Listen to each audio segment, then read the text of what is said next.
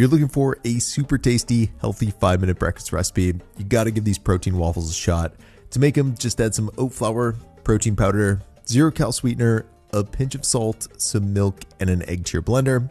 Then just give that a super quick blend, add the batter to your waffle iron, and cook the waffles until they're nice and crispy. Now when you got those looking good, you can add them to a plate, top them with some butter, and drizzle on some 0-cal maple syrup. Enjoy.